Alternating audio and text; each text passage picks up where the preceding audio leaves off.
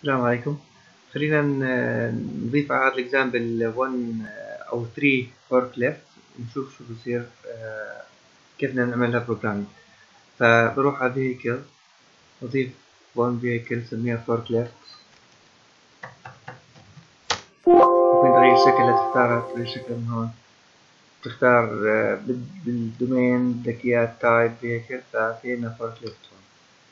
الآن خلينا نفترض إنه الانيشال رايت كاباسيتي لها 1، يعني كل مرة تقدر تشيل ماكسيموم 1. نفترض انه عددهم بالسيستم بالمصنع 3، فبروح على population initial number system 3. نفترض ان الانيشال سبيد لها 150 feet per minute، فانيشال travel logic initial desired speed 150 اليونت تبعها feet per minute.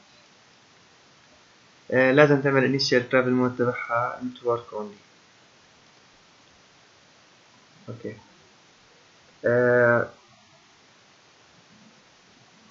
الآن فيهم مجموعة من الأشياء ممكن تحدد لها هوم معين. رح نجي لإكزامبل أدفانس، بس ممكن نعملها لما تكون فاضية تروح على الهوم تبعها، ولما تكون بعد الدوام تروح كمان على الهوم. أوكي.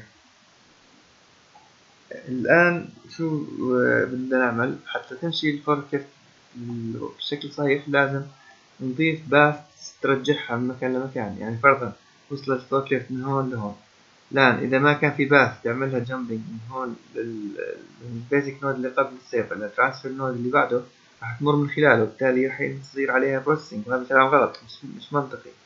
فعشان هيك لازم نضيف باث معينة بنفس الأطوال الموجودة حاليا. فيش طول هون بالنسبة لهذا السيرفر، بس إذا كان في باث مثلا فرضا بضيف باث من هون لهون يرجع، لازم يكون نفس طول الشيء الموجود هون. اوكي. فبدنا بس رجعها باث من هون،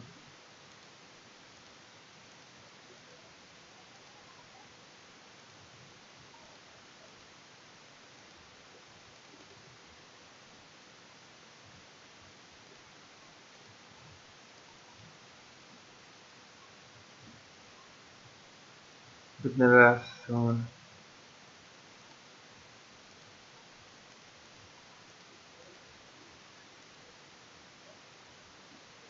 اوكي. ممكن نشبك باث من هون ترجع، وبدي كمان أشبك باث ثاني أكبر وترجع لبداية المصنع في حال كاش ترجع بالمشي. هلا ممكن نحن الباث اللي هون مثلا بدل ما نضيف باث ثاني نعمل الباث باي دايركشن، يصير في عندي الذهاب وإيابتي، بس هذا غير محبذ لأنه ممكن في تصادم فعليا بالواقع. نحن بنحاول نعمل محاكاة للواقع، خلينا نضيف باث خارجي. لا، شو بدي أعمل؟ كل ترانسفير نود يصير عندي تحميل بالنسبة للفوركليفت، تقدر تحمل أنت. بروح على ترانسفير نود، في عنا هون رايد اون ترانسبورتر موجود ديفولت فولس، نعمل ترو، لا مباشرة يعطيك شو هو الترانسبورتر اللي انت بدك اياه، فبنحط اسم الفوركليفت اللي عندنا فهو فوركليفت. طبعا نفس الكلام يكرر على كل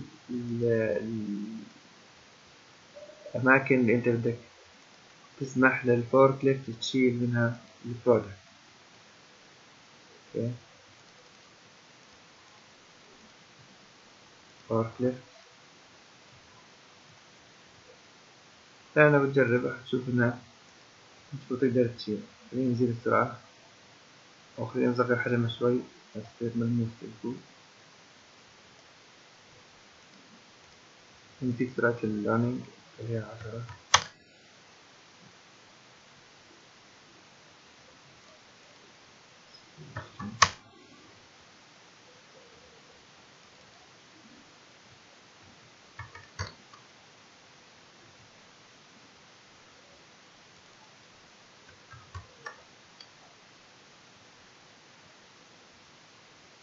يعطيك العافية.